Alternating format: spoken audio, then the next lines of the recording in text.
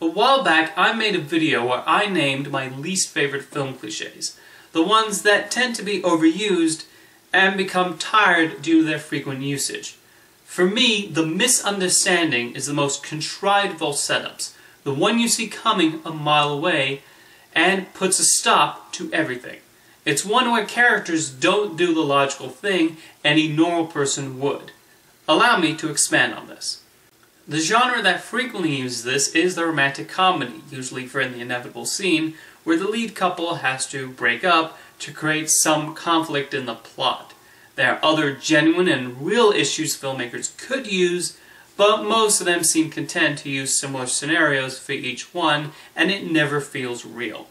The most often used type of misunderstanding is the "it's not what it looks like" situation. This is the scene where a completely innocent protagonist ends up in the middle of an embarrassing predicament, mostly the jealous ex or another woman trying to seduce him. At that exact moment, his current lover walks in. The dialogue exchange is usually some variation of this. "It's not what it looks like." "Oh really? Because to me, it looks like you're getting pretty cozy with what's-her-face." "No, you don't understand.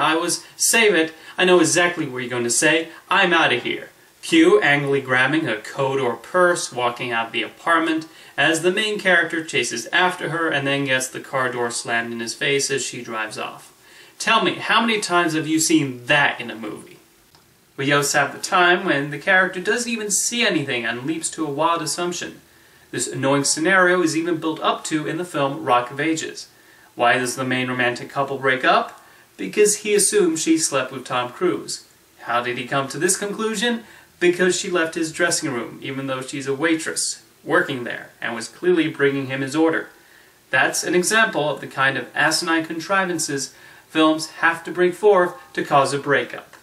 We also have the eavesdropper cliché, where a character sees or hears only part of a conversation and makes an immediate impression without actually asking said person what that was about to clear it up. In the classic Bing Crosby vehicle, White Christmas, the hotel's nosy housekeeper listens in on only part of a telephone call between Crosby and a producer, and informs Rosemary Clooney of it. At no point does she confront him about it to get the full story, she just leaves in a huff.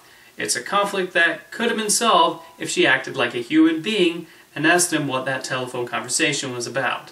It's a disappointing sour spot in an otherwise great little holiday charmer. The recent Melissa McCarthy comedy The Boss also pulled this stunt by having her see Kristen Bell with her rival and immediately assuming they're going to work together. Or you could have asked why they were talking and we could have been saved the 10 minutes and ridiculous setup for the climax. Now, is there an exception to the rule? Of course. Whenever I think of a way the misunderstanding cliché can be handled in a manner that isn't annoying, I remember Sleepless in Seattle.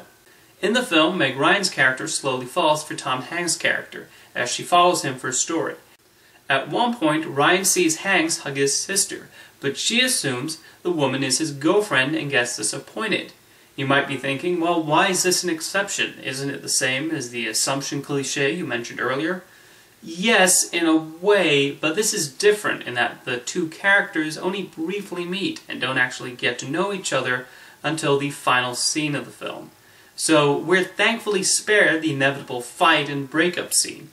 Part of what makes Sleepless in Seattle work so well is that the relationships feel somewhat real, and Nora Ephron manages to twist the usual tropes of the romantic comedy to make something utterly charming. There's a reason I consider it one of the best examples of the genre. Other than Sleepless in Seattle, I cannot think of an example of a film that manages to use the misunderstanding cliché in a way that's not contrived and eye-rolling. It's easily my least favorite cliché. Let me know in the comments what film you think was harmed by this cliché, and even one where you think it worked. And I'll see you next time.